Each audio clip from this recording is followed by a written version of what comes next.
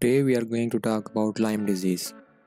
Borrelia are flagellated spirochetal bacteria which infects humans after bites from ticks or lice. They cause a variety of human infections worldwide. Lyme disease, named after the town of Old Lyme in Connecticut in USA, is caused by Borrelia burgdorferi, which occurs in USA, Europe, Russia, China, Japan, and Australia. In Europe, two additional genus are also encountered, named as Borrelia afzeli and Borrelia garinii. The reservoir of infection is ixodes, tict that feed on large mammals, particularly deer. Birds may spread ticks over a wide area. Organism is transmitted to humans via the bite of infected ticks. Larval, nymphal, and adult forms are all capable of spreading infection. Ehrlichiosis is a common co-infection with Lyme disease. Now, what are the clinical features? There are three stages of the Lyme disease. Stage 1 or early localized disease.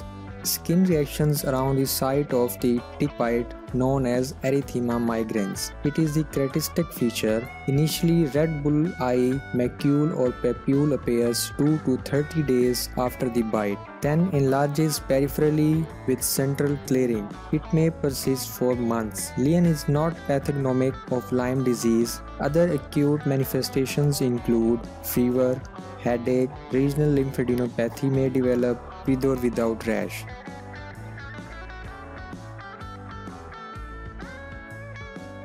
Second stage or early disseminated disease usually develops 3 to 10 weeks after inoculation. Hematologic or lymphatic spread disseminates spirochetes to distant sites. Musculoskeletal and neurologic symptoms are the most common symptoms in second stage.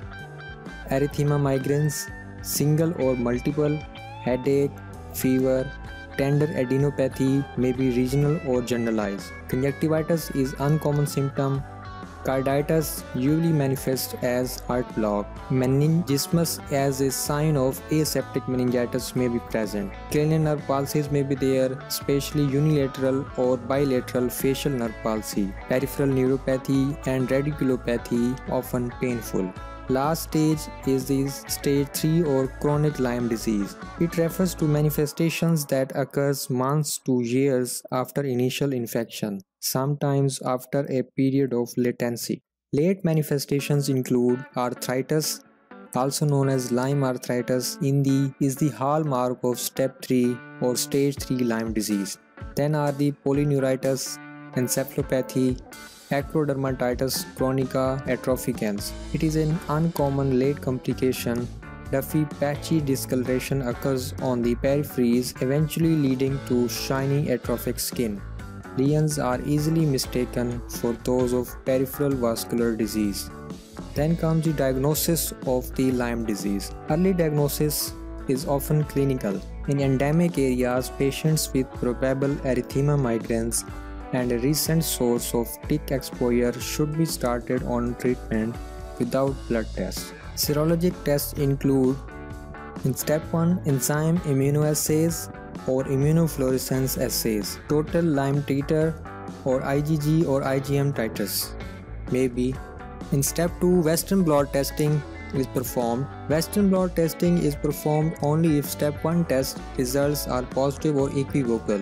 Western blot techniques are more specific and technically demanding, should be used to confirm diagnosis. Other studies may be used are as follows, like joint aspiration to exclude other causes of effusion, CSF analysis in patients with meningitis, ECG to identify Lyme carditis.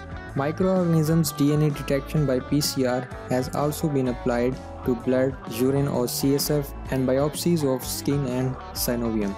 At the end, management of the Lyme disease, asymptomatic patients with positive antibody tests should not be treated. However, erythema migrans always require therapy because organisms may persist and cause progressive disease even if the skin lesions resolve. Standard therapy consists of a 14-day course of doxycycline 200 mg daily or amoxicillin 500 mg 3 times daily. In pregnant women and small children, or in those patients who are allergic to amoxicillin or doxycycline, a 14-day treatment with cefuroxime exetil 500 mg twice daily or erythromycin 250 mg 4 times daily may be used. Disseminated disease and arthritis requires therapy for a minimum of 28 days. Neuroborreliosis is treated with parenteral beta-lactam antibiotics for 3 to 4 weeks. How can we prevent Lyme disease? Protective clothing and insect repellents should be used in tick-infested areas. Prompt removal of ticks is advisable in first few hours of a blood feed, as risk of Borrelia transmission is lower in first few hours. A single dose of 200 mg doxycycline within 72 hours of exposure also prevents erythema migrans to develop.